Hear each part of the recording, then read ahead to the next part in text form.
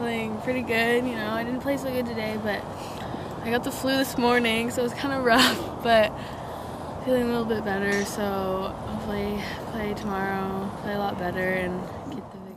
So I got up like 6 up really early, so yeah, it wasn't too hard to win that match.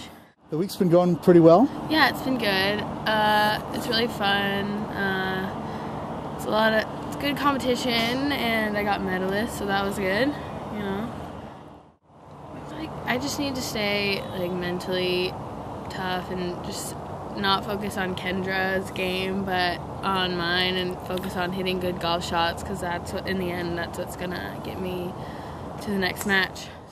Okay, so you've played with her. How does your game compare to hers? What kind of strategy do you think you need to take into the match? You know, Kendra is a long hitter, and I'm not a long hitter at all.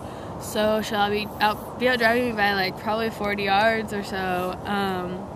But you know, that doesn't really bother me. So I think I just need to take the advantage of hitting first and hit it close, put the pressure on her, and putt well. The key is really to just not 3-putt, because the greens are so crazy, and you really have to make your like 5-footers and inside that. So, you know, I'm pretty confident with my putting. So. Yeah. What do you think of the course? It is crazy. The greens, some of these greens are really rough. So, but I like it. It's really well maintained. The fairways and greens are like perfect, in good condition, and yeah, it's a tough course. I guess the underdog has more of an advantage in match play, and anything can happen, so I like that. You know, you're not out of it until the very end. There's always a chance. So, yeah, it's definitely different than stroke play. What lessons did you learn from that you might take into this particular match? I learned that I think I saw myself short. I am a better golfer than I think, and I can...